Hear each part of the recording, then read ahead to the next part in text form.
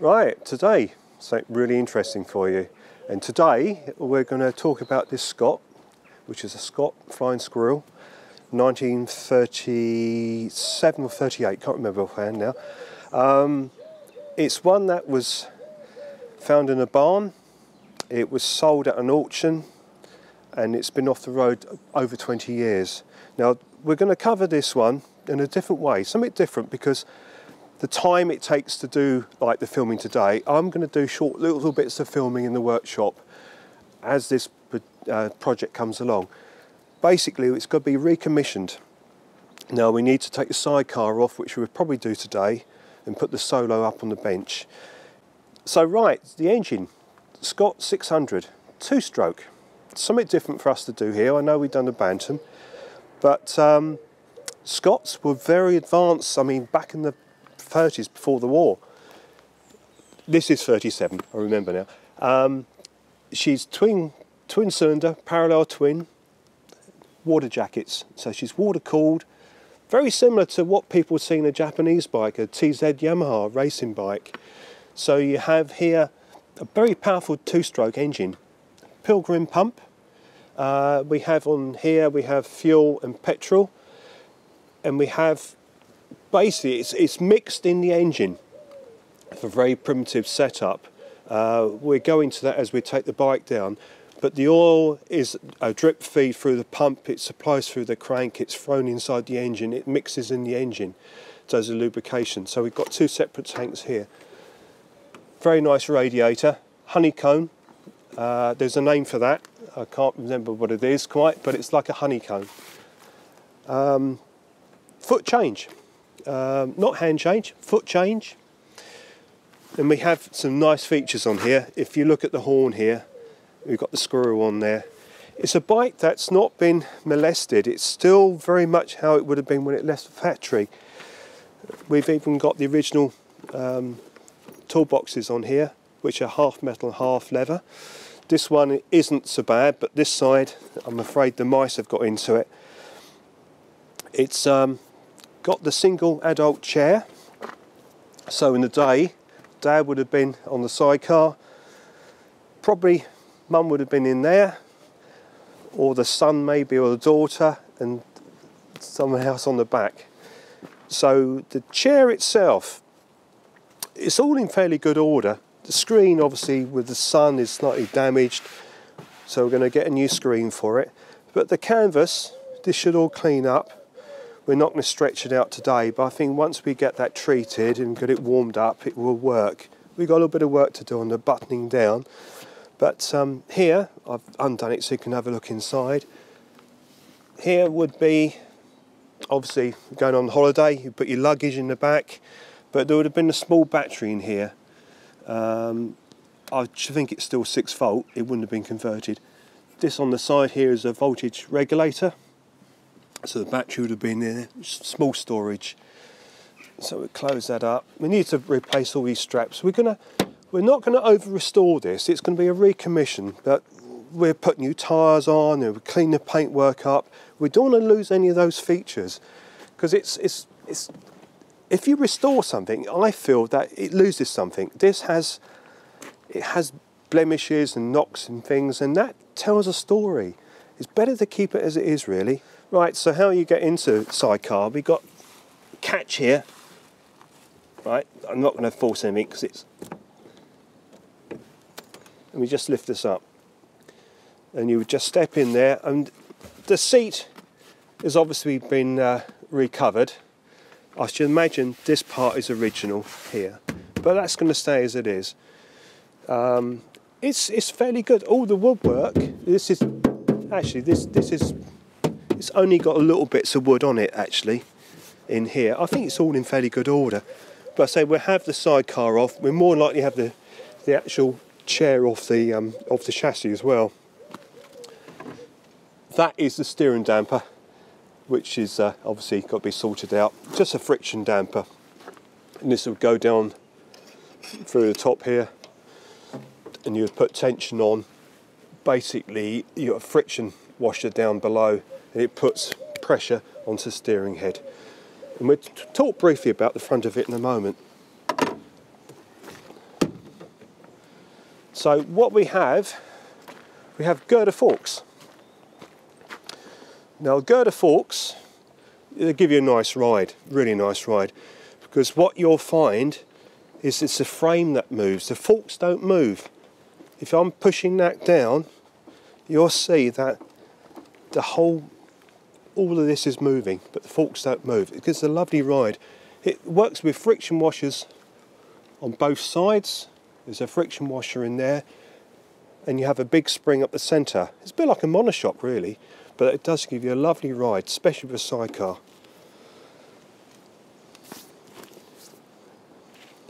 Other things to talk about really, it's got sensible lighting too.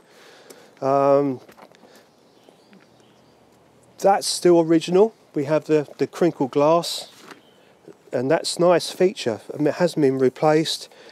And what's nice about this bike is I wouldn't think anything really has been replaced. It's original rims, the tyres, the perish. You can put new tyres on, like I mentioned just now. But the tin wear, it's not rusted away. You know, and the radiator, the honeycomb rad, it's not knocked about, and hopefully it won't leak. But so what we'll have to do, obviously have the wheels out, obviously we're doing the tyres, we'll probably put new brake shoes in here, and it'll look nice when it's done. But we've just got to make sure, and what I'm going to say to people is, my knowledge on a Scott at the moment, I've never worked on one before, so I need to do my research. Before we do anything really, I need to get as much information as possible before we start pulling it down. We've got to know about the sealing of the water jackets with a cork, and as I mentioned about two strokes having seals, we don't know what type of seals that's got in there. I think it's probably early. It's too early to have like your normal oil seal, lip seal. I might be wrong, but I need to do the research. We need to know how far we need to go with that. Also, because it's got a Pilgrim pump, we need to make sure the oiling is correct. Probably when we first fire this up, we'd probably put a premix in the petrol tank just to make sure it's got lubrication before we trust the main part of the lubrication through this pump, lubing the engine. But I think it would make a nice bike. I can see one thing missing here. We got a tap here, which is the oiling, and that oils down into the crankcase. But it's also, there's a T-piece here with a dial here, so you can obviously regulate a flow. Now that might well be an oiler for the chain here, which runs to the gearbox on this side, and maybe there's also a drip to the rear chain. I don't know, but that is missing. I need to research that. But it kicks over, we just kick it over, and we have compression.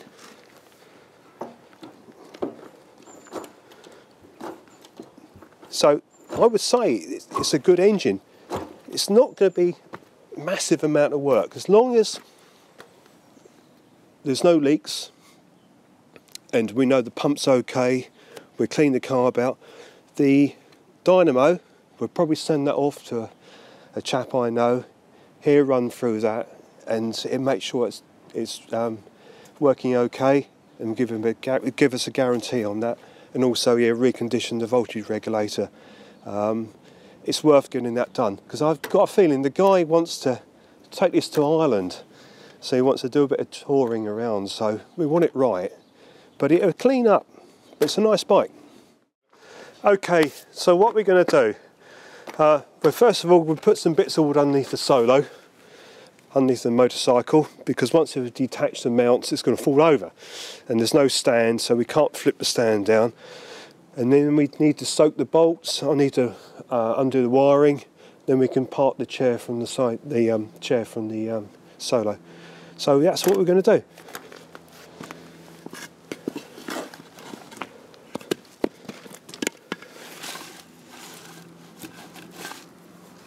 We need to soak all the fasteners. There's 4 points of contact here really. Got 1, 2, 3. Well, sorry, 1, 2, 3 and 4. That's the stabiliser. Also we need to just mark where it's fitted, because when we fit the chair back on, we must make sure we get it set up correctly.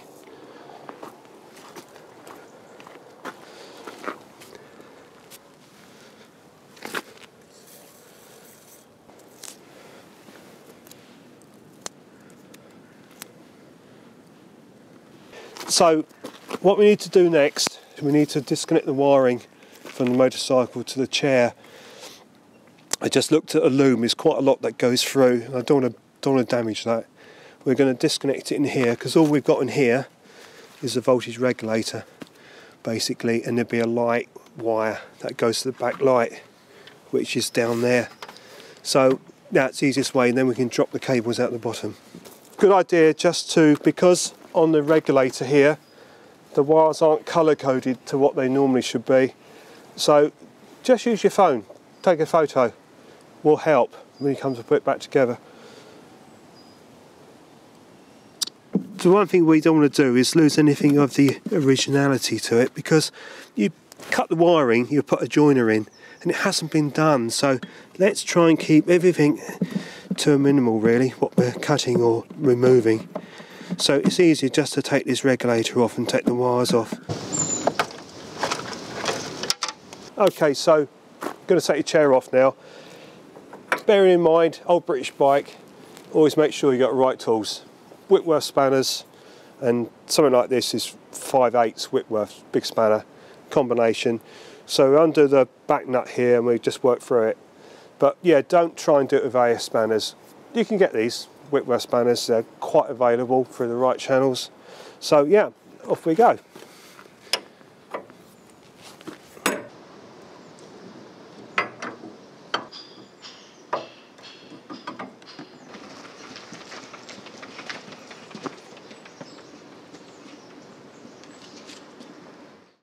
Okay, so Scott's on the bench as a solo.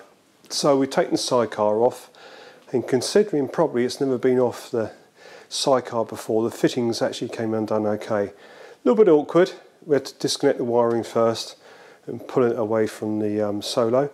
But she's on the bench, and I think now we need to, well, I need to finish some other jobs first, and we need to just do a bit of research, pick up the workshop manual, parts list, and just have a good look at it now it's on the bench and see where we're going with it.